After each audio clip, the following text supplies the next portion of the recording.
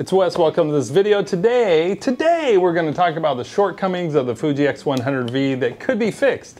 Things that Fuji could do better on this camera. Let's talk about it. First of all, a thank you to Fuji for improving the 23mm lens on here. The Mark II lens is sharper and better. Let's face it, with this lens, it's a masterpiece. It really is. The leaf shutter on here allows you to take photos with external flash, not worrying about your shutter speed. The flash syncs with the shutter because the round leaf shutter design. All these things are good, but what could be better? I'm not one to complain, but I am creative, so let's come up with some creative things to ask Fuji for in the next iteration. I divide this up into 3 categories. First category is 6 easy wins. So just schedule a firmware upgrade and push out nostalgic negative. That's it. It's the greatest film simulation ever, arguably, and I would love to see it on the X100V. Come to think of it, number 2, push out alternate bleach bypass. Why can't we get that on the X100V?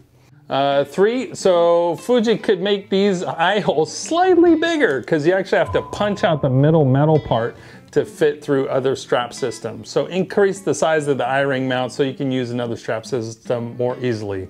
While we're at it, leave off that fake leather piece that's supposed to keep these eye rings from scratching your camera body. Just leave that off. That's number 4. Number 5, make it weather sealed from the get. From purchase, I shouldn't have to purchase the filter adapter and filter to make it weather sealed. Also, this is just an ask, get that Wi-Fi connectivity and the app improved so that I can more easily connect my camera to my smartphone. All right, those are the 6, I would call them easy win asks from Fuji. Then we have some bigger asks and then some nice to haves. And actually I made a video a year ago about what I didn't like about the Fuji, and all those reasons still exist. So I'm going to put that in at the end of the video as well. All right, so a controversial bigger ask is increase the size of the grip. This is a minimalist grip. You could increase it slightly so I don't have to add a plate, which adds bulk and weight, and a grip. So just make it a little bit beefier.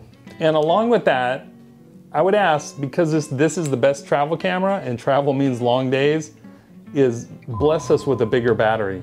Improve the battery life on the Fuji X100V. All right, 3 nice to haves.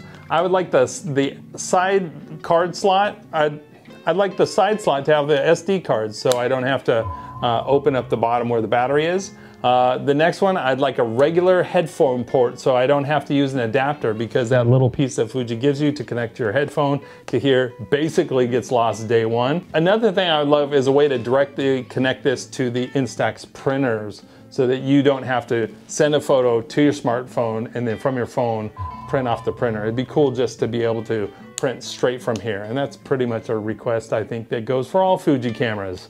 All right, here's my list from last year when I made a video, 10 things I don't like about the X100V. They're all still valid points.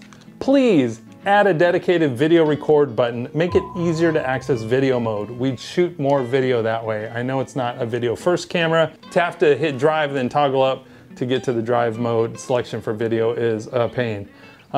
Please improve give us better face detection with the eye autofocus. The X-T4 and the X-E4, which came out around the same time, perform better. Depends on the lens you're using, but this could be improved. I think they have to fine-tune that software to work better with this new lens.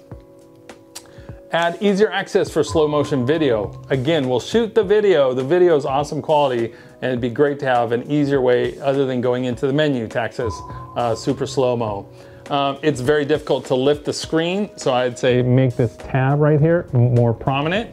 Also, don't map the ND filter to the front lever, because you actually have to hold this lever down for a few seconds in order to trigger the ND filter. Just map it to another function button by default. That would make it much easier to access.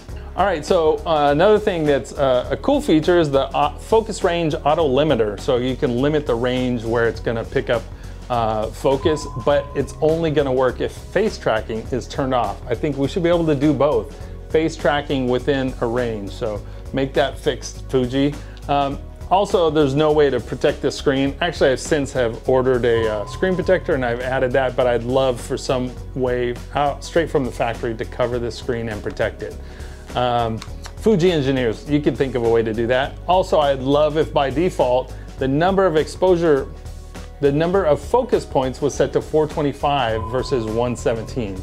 So when you're thumbing, using the joystick, thumbing over, initially 117, those focus points are kind of spread far apart, so they're gonna jump quite a bit. So just have it set to 425, the max by default. Also, I think this exposure compensation knob right here, this dial is prime real estate. Use it for something else. I don't use that a lot. I shoot manual, but I know there's photographers out there, street photographers who use aperture priority, and then the exposure compensation dial right here makes more sense. I'd rather have this for shutter speed and have exposure compensation down here on the back. So that's it for me. Also, the focus switch right here is hard to get into the middle position, so make that a little easier. Those indentations from designation to designation a little more significant. Also, lifting up on the shutter speed dial to get to ISO is a little clunky. I just don't think it's the easiest way. I'd rather have a better system to reach ISO. And then I would actually, the corner dial, I'd rather have that on the corner dial than exposure compensation.